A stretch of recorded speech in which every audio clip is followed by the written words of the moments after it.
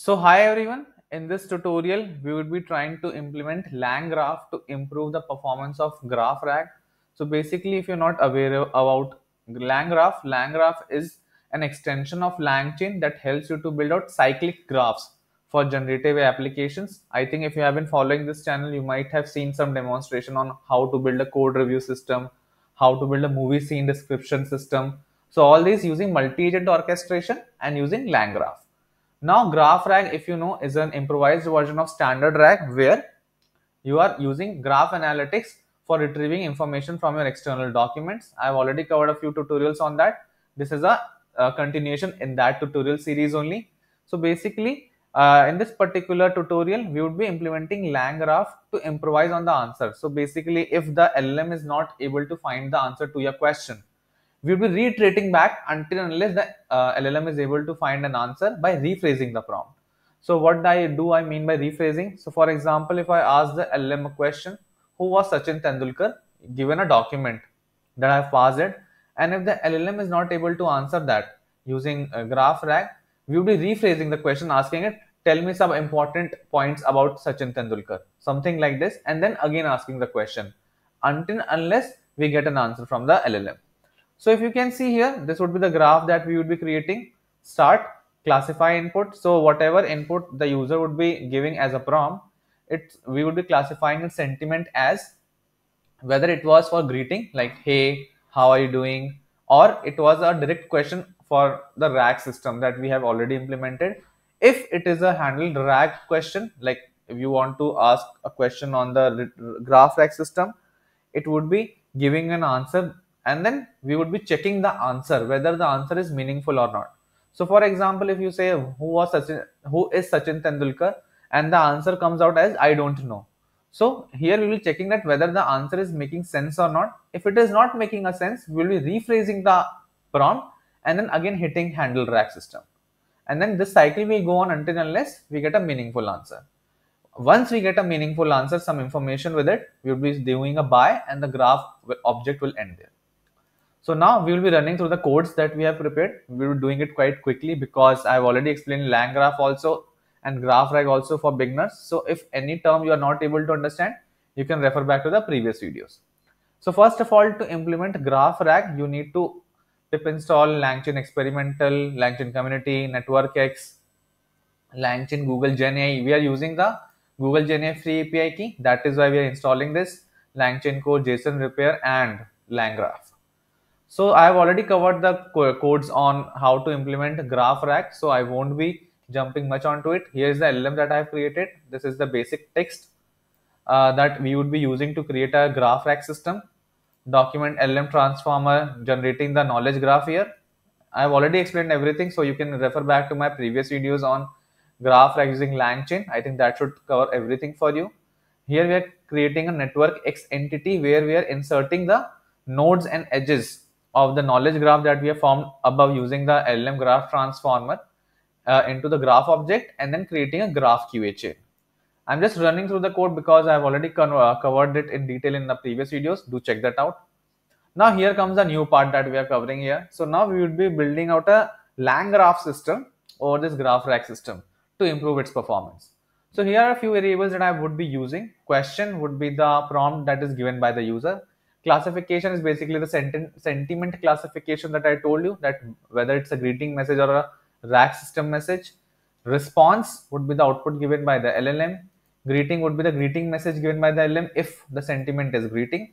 Revised question is the most important variable here because it would be storing the revised prompt once once the LLM fails to understand the prompt and is not able to give an output, we would be rephrasing the question that has been given, and that would be called as a revised question. So here are a few nodes that we have created: classify input node, handle greeting node, handle RAG. So this is the most important part. I have already covered how LangGraph application works, all these nodes. So do check out my previous video on beginners, else this video will become very lengthy. So I will be just focusing on the major parts.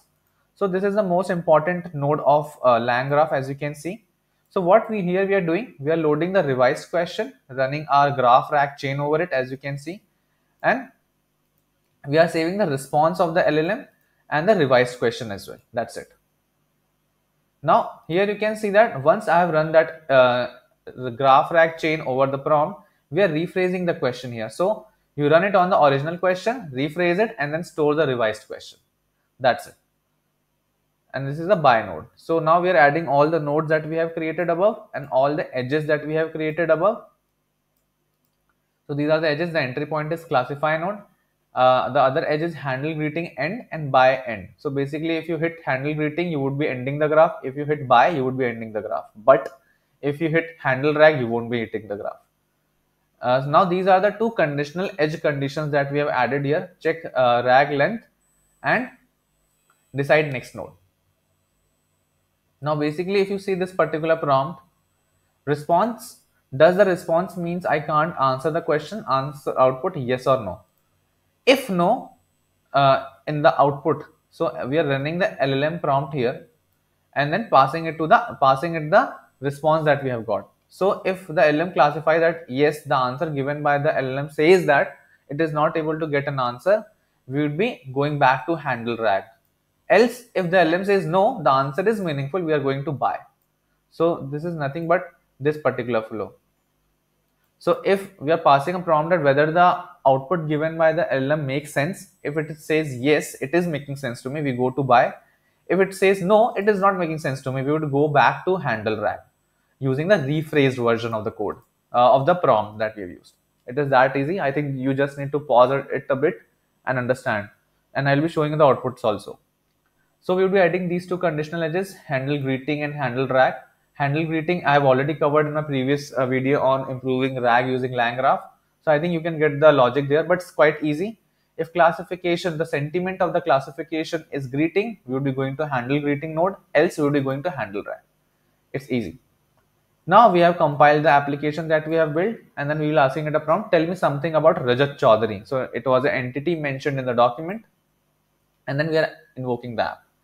Now here you can see that we are invoking the GraphQA chain. We got some output for the for Rajat Chaudhary from the text, and then here we got a finished chain. The graph has finished because in the first hit, tell me something about Rajat Chaudhary. If you see the classification node, it says not greeting because it is not asking for hey, hello, how are you doing? So not greeting. Hence the flow. If I show you for the question, tell me something about Rajat Chaudhary, the classification would go to handle rag. And if we get some output, in this case, we have got something. Response is Rajat Chaudhary was the first married couple to win the Global Science Award, etc., etc.